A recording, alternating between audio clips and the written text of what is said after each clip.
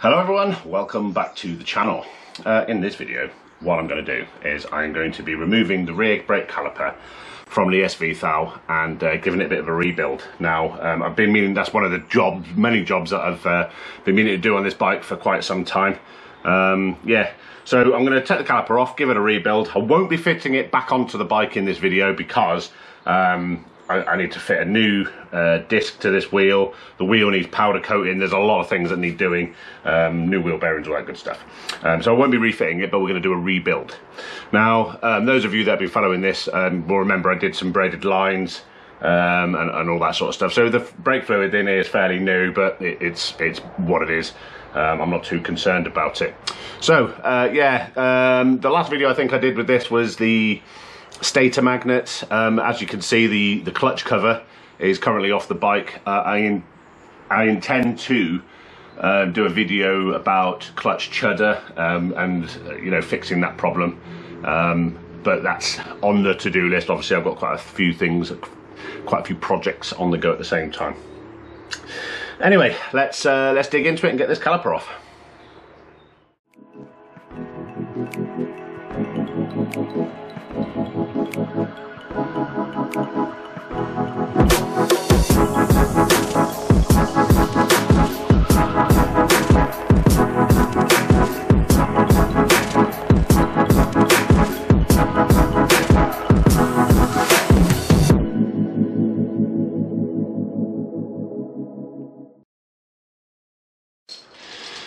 Okay, before we start, this little cap here, the pad retaining pin, this little cap here, this with a flat head on it, is basically a little cover.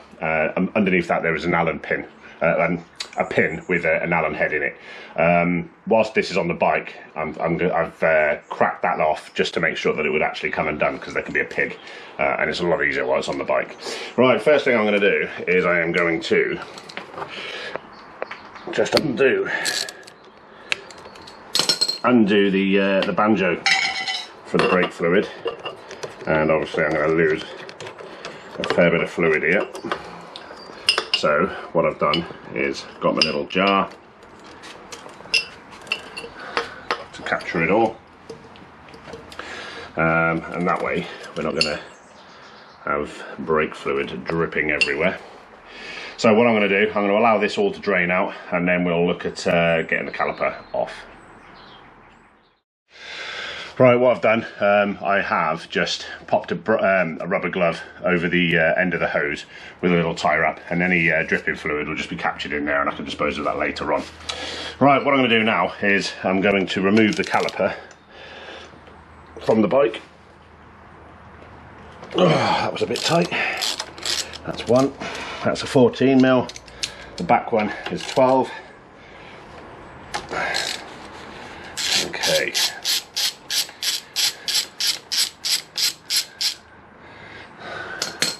Someone's been a bit slap happy with the old copper slip.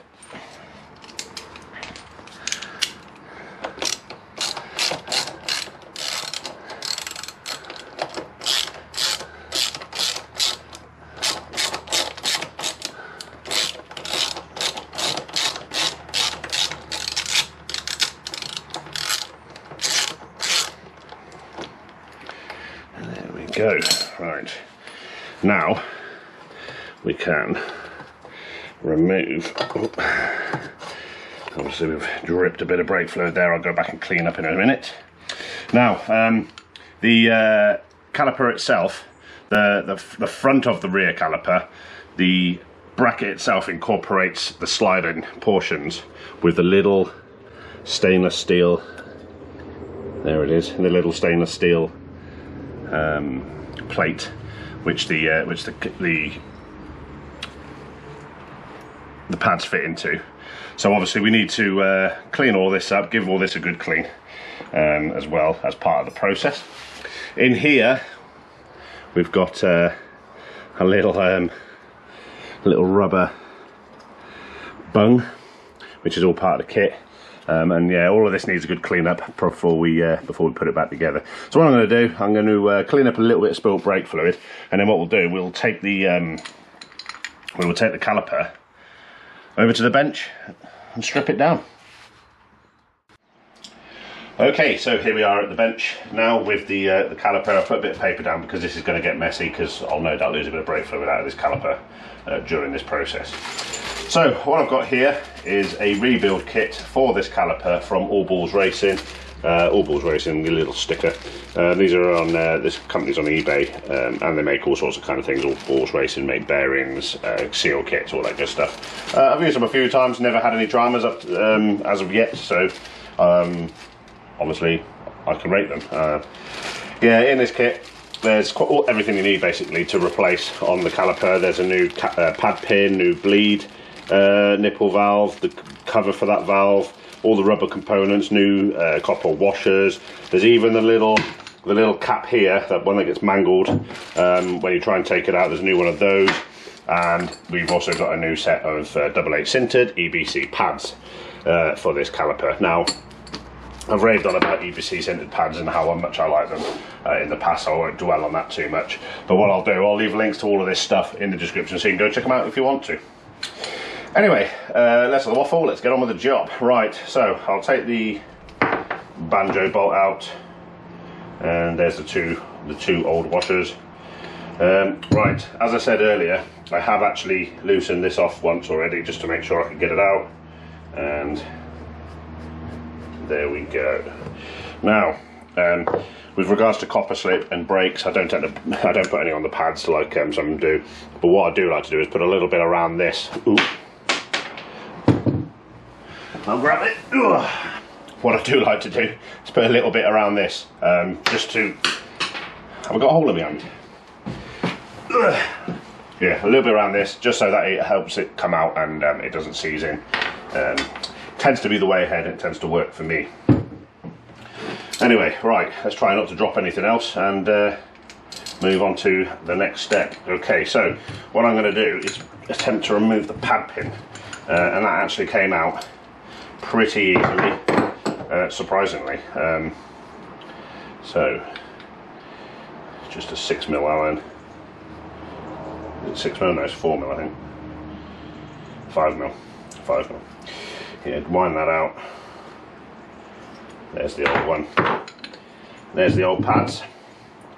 They're not terrible. The piston side seems to have a little bit more meat on it than the non-piston side as it goes, which is a bit odd. But anyway, they can all go to one side. Don't need that anymore because there's a new one in the kit. Right. Okay. So that was the bolt. We'll clean these up shortly, and we've got some rubber components. So that little rubber bush, there's a new one of those in the kit, and there's a new one of these as well. So inside here we've got like a little slide bush, and that'll pop out.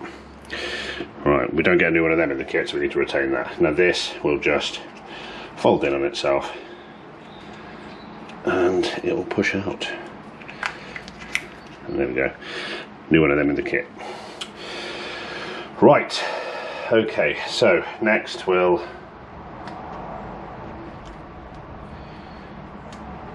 take the cap off that, and we'll remove the bleed nipple.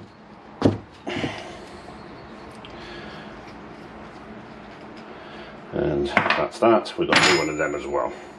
Right, what we're going to do next is we are going to remove the piston. Now, there's various different ways of doing this.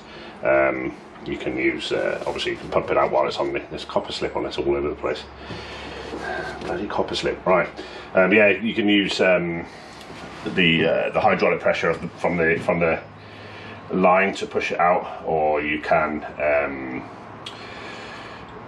use compressed air. There's loads of different ways of doing it. I'm going to what I might actually do is use compressed air to get this one out, just to be a little bit different for a change.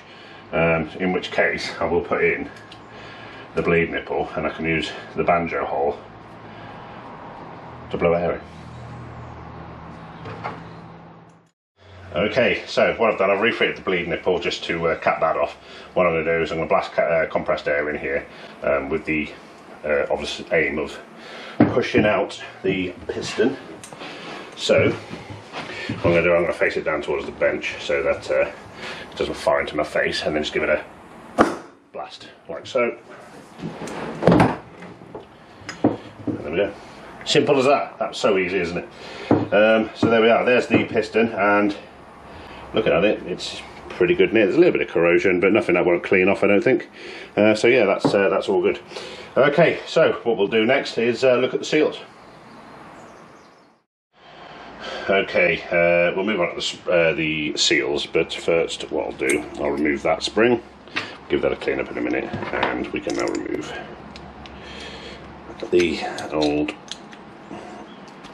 bleed nipple again.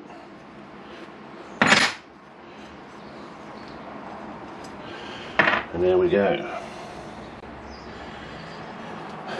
That's that. Right. So seals, we've got two seals in here. You've got a dust seal right at the front, and then the oil seal will sit at the back. Probably not really showing up on the camera very well, but that is the dust seal, and that there is the oil seal. The dust seal is a lot thinner than the oil seal. So to get them out, what we'll do is I'll just pry them out with a little scriber. There's the dust seal. As you can see, it's quite thin. There is like a slight profile lip on the inside of it, which you don't get on the oil seal. And then the oil seal is at the back, and there it is. And as you can see, it's a lot thicker, and it's completely plain. There's no ridging whatsoever on it at all. These don't look terrible, to be perfectly honest, but we're rebuilding it anyway, so they can go in the bin. Right, that is the caliper casting completely stripped of all of its components. What we need to do now is give this a darn good clean up. So what I'll do, I'll fire it through the parts washer, give it a good, which will give it a good wash, clean up all the other components that we're retaining, and then I'll bring you back in when we're ready to put it back together. Right then, that is everything nice and clean. The piston came up pretty well. There's a couple of little pit marks in it, but nothing too drastic, and certainly nothing that's going to be in the sweep of the seal anyway. So that should be fine. Next time I come to rebuilding this caliper, it may well need a new one, but that's going to be way down the line yet anyway. Everything else is nice and clean. What we need to do now is look at fitting the seals. So if we open up the little kit, take the sticker out, put that to one side. Right, in here they give you a little pot of red rubber grease. I've got a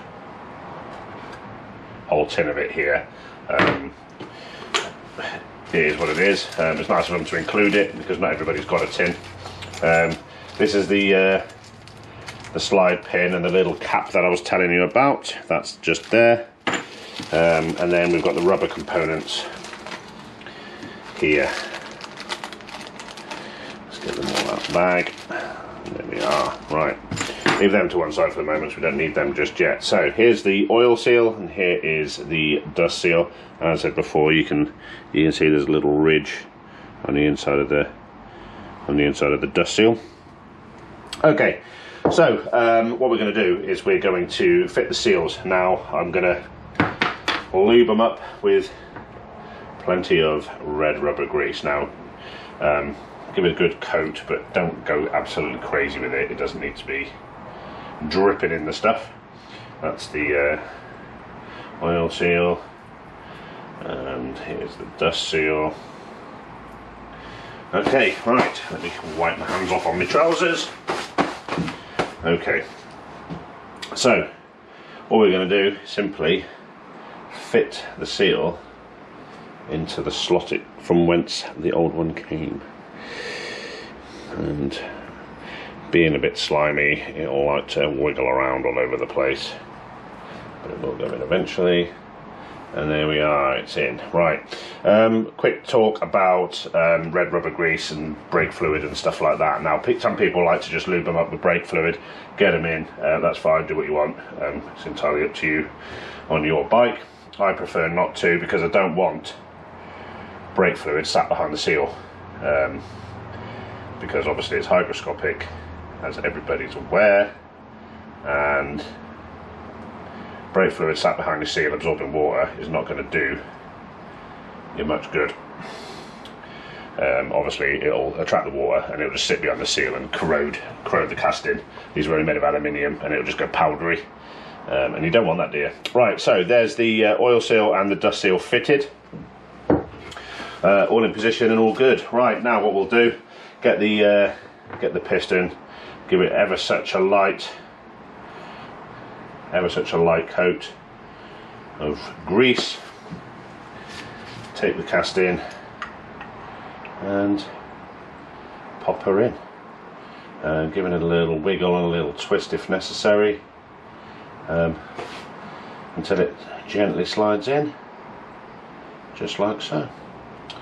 Now what I won't do is I won't 100% bottom it out at the back of the casting, because that will allow the fluid to get behind the piston. I've actually had it before, I can't even remember what bike it was on, but I did have a caliper that I couldn't for the life of me bleed up. And it's because I had pushed the piston all the way back in, and as I was pressurising the system, all that was happening was the fluid was pressurising around the outside of the piston and not behind it, so it wouldn't push the piston out because I hadn't left the gap for it to get in. So it's worth bearing in mind.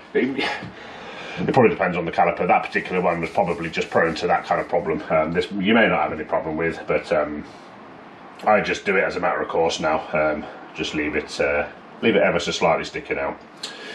Okay, so that is the piston refitted. Now what we need to do is move on to fitting all the other components. Okay, another little dab of red rubber grease on the boot, and push that through its opening till it pops out the other side, just like so. And yeah, there we go. Right, now we need to fit this, and again, the same again, a bit overzealous with the rubber grease there. Simply give it a little coat, and then pop it through.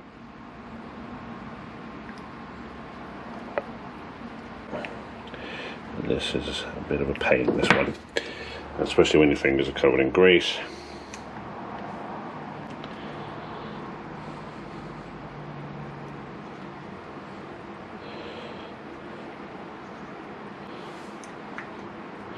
There we are. Then slide it all the way through, and then back again, so that it goes into its little, there we are, there we go, it's in its little recesses, and that is sliding absolutely lovely. There we go. Right, what I'll do, clean the fingers up before we move on to the next part. Give the caliper a bit of a wipe because there's red rubber grease all over it. And there we go. Okay. So obviously that bolt goes through there like that. I'll grease that when we install the caliper back on the bike. But as I said, I'm not going to do that in this video because I've got other things I need to do with the bike. Right, this little bushing here will sit. Oops. Will be sitting just there. Again, once it's installed correctly, this bolt can go back on, be tightened up.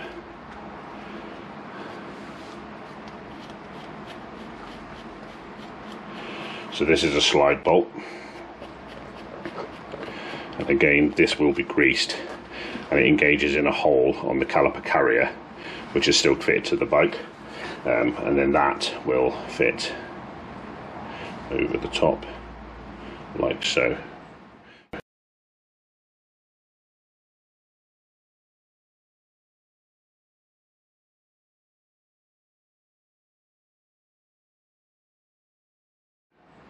Just like that. I'll give that a bit of a grease as well.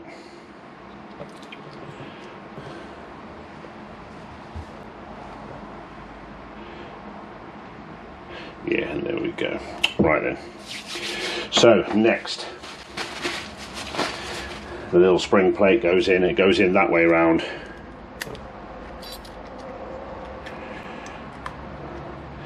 It just sits in the bottom there, and that's what the pads act upon. Now, close that down, we don't need that at the moment. Just pop the pads open. Now let's make sure I'm going to grease on my fingers before we do so.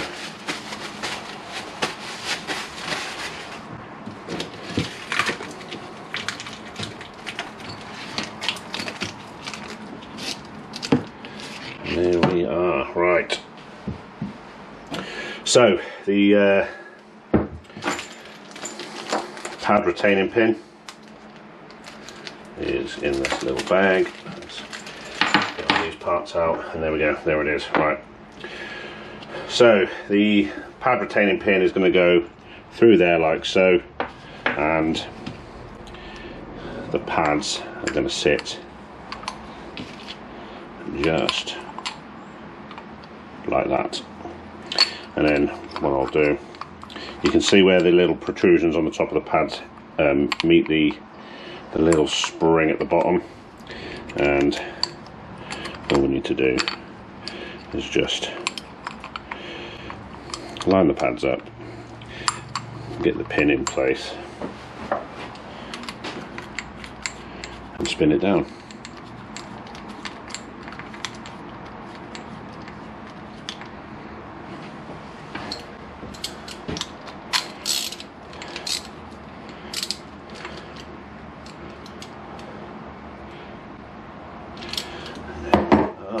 Right, that is the pads retained in position, and obviously this end of the pad will sit in this little stainless plate, which will go onto the caliper carrier on the bike. And there we go. Right, the little cover again will go into there, and then what I'm going to do, as I said before, just a little dab, a little tiny dab of copper slip just around the threads on that, just to ensure that next time I want to take it out, it will actually come out.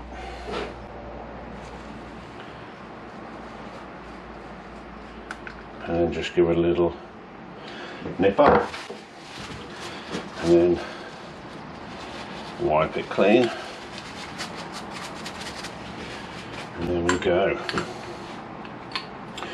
Okay, on the back,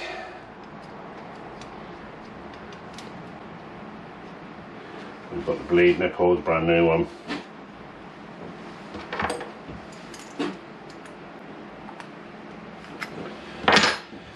With its brand new dust boot.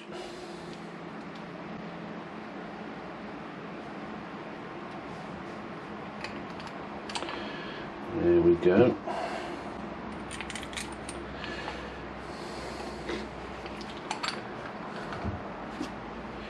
And then two brand new copper washers for our banjo.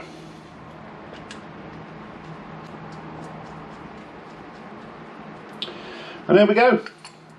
That is our brake caliper, absolutely 100% rebuilt and good to go. So that is it. That is ready to reinstall on the bike, bleed up, and obviously I would anticipate it will give many, many more miles and years of reliable service. I haven't done the front ones yet. Again, that'll be another video.